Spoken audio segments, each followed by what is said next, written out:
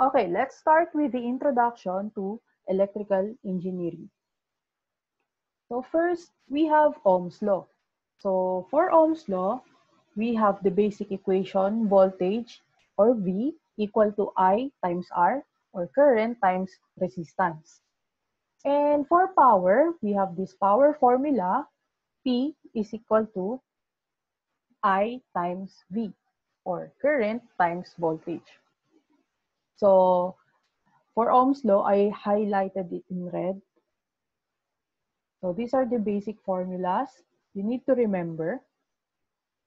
So for the legend, we have voltage V, current I, resistance for R, and power for P. Okay. So let's have the power formula, the basic power formula. So using Ohm's law, for example, what if we only have resistance and voltage? We're only given R and V. So how are we going to solve power? So given this equation, power is equal to current times voltage, we can express current in terms of voltage and resistance.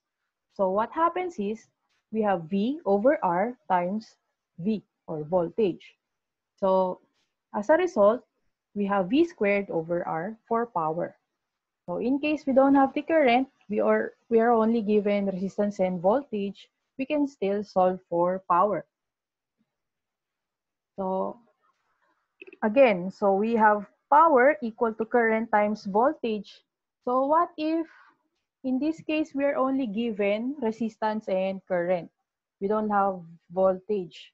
So if we don't have voltage, so given this basic equation, power equal to current times voltage, we can express voltage in terms of current I times R.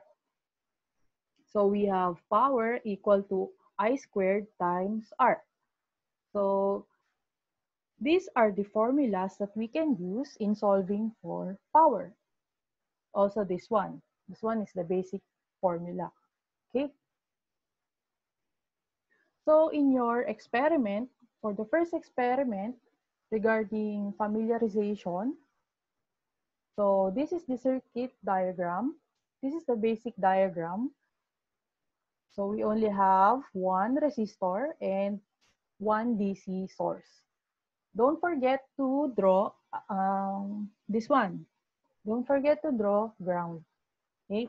So what you need to do is measure the voltage across the resistor and also the current that passes through the resistor. Okay? That's it.